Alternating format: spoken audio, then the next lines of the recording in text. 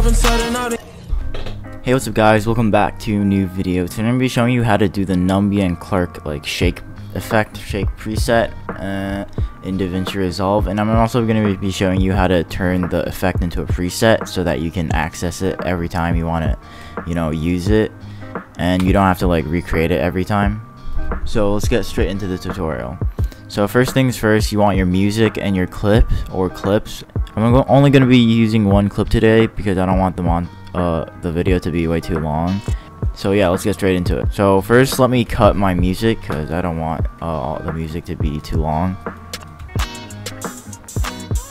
And we're going to go ahead and find the first beat drop, which is right here, or whichever beat drop you want to sync your clip to. We're going to go ahead and mark it by pressing M on the keyboard. And then I'm going to also just cut off the music after the beat drop really quickly because I don't really need the rest of the music. And what we're going to do is we're going to drag in our clip. And I'm going to basically take this clip and trim it up really quickly. It's a 45-second clip, and why I don't trim my clips with the Windows trim thing, because it turns my clips into 30 FPS, which isn't good. So yeah, let me just go ahead and trim. I just go ahead and trim my clips inside of Davinci Resolve.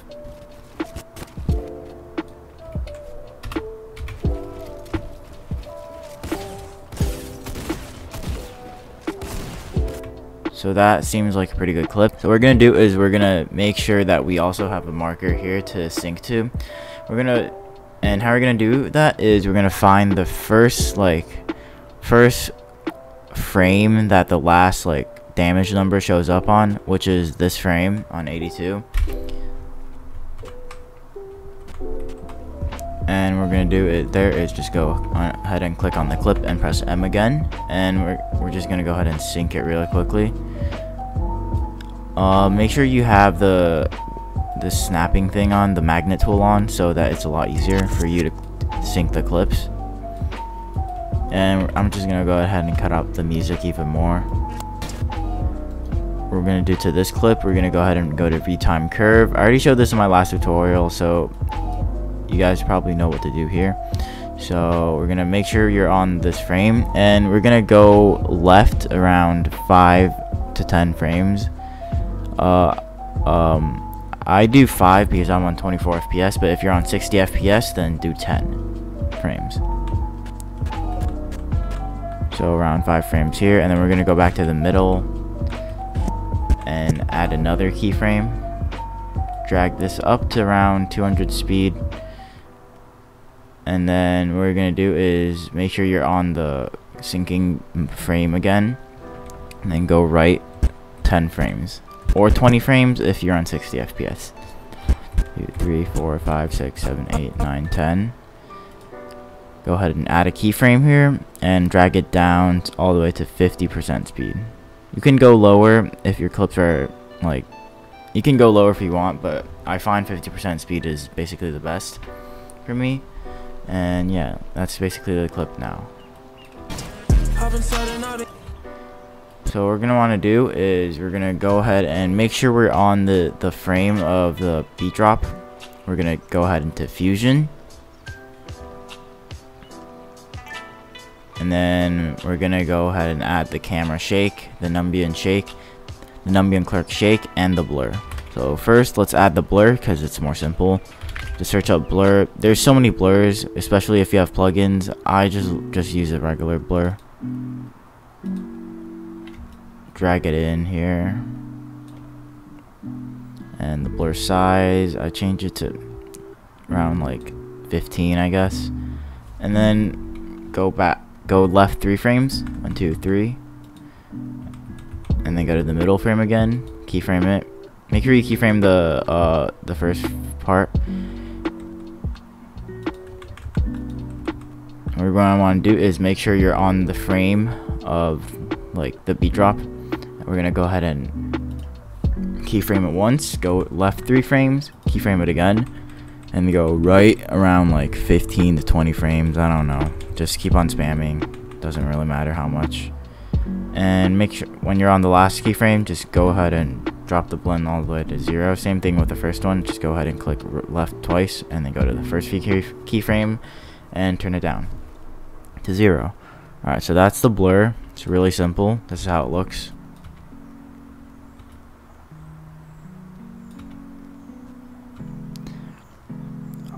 It doesn't look too good right now, but we're gonna go ahead and add the camera shake as well. So I personally, in my last montage, I use s_shake and my own preset for that, but you can't do that in some people might not have the Sapphire plugins. I'm gonna be showing you how to make the Numby and Clerke shake with the regular camera shake that comes with Davinci Resolve. It's the camera shake. It's pretty simple. Camera shake with the this logo. Add it in. What we're gonna want to do is change the X deviation to 0, Y deviation to 0, change the randomness deviation to around 5, and change the randomness. You can keep it. I don't really know what this does. Well, it just shakes around how much. I changed to like 0.7, I guess. Overall speed, keep it on 1, and overall strength, I keep it on 1, and the speed, I change it to around 0.25, 0.28. I think this looks good. And then what we're gonna want to do is go ahead and change the edges to mirror. And again, make sure you're on the frame of the beat drop, which I'm pretty sure I am right now. What we're gonna want to do is keyframe the randomness deviation. So make sure on the frame of the beat drop, keyframe it once, go left 3 frames, keyframe it again, change this all the way down to 0, and then go right around like 20 to 30 frames. I don't really know.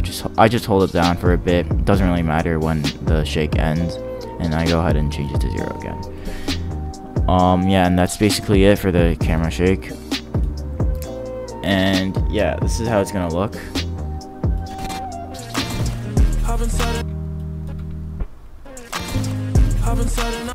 So this is how it's gonna look.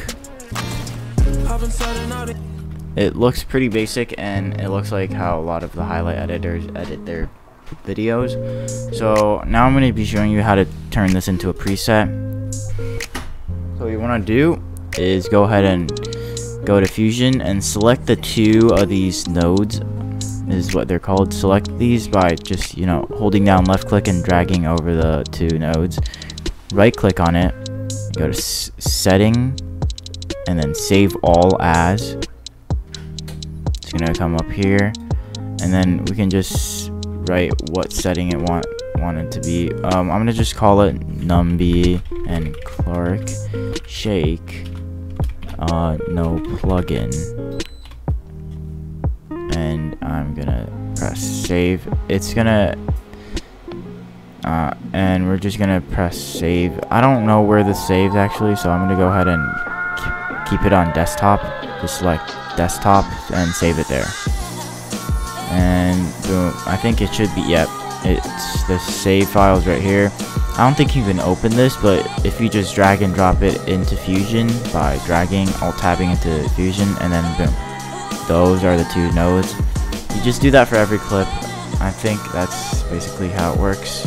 And yeah, hope you guys enjoyed this video, and if you did, leave a like, subscribe. Only 10% of the people watching are subscribed, so I'd really recommend subscribing if this helped you out, because I have a lot more tutorials planned. And yeah, that's basically it. Hope you guys enjoyed. Peace.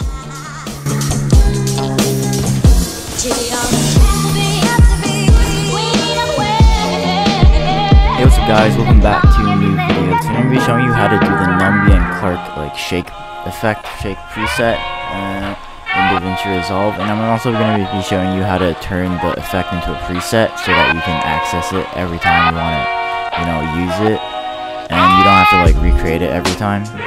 So let's get straight into the tutorial. So first things first, you want your music and your clip or clips. I'm only going to be using one clip today because I don't want the video to be way too long. So yeah, let's get straight into it.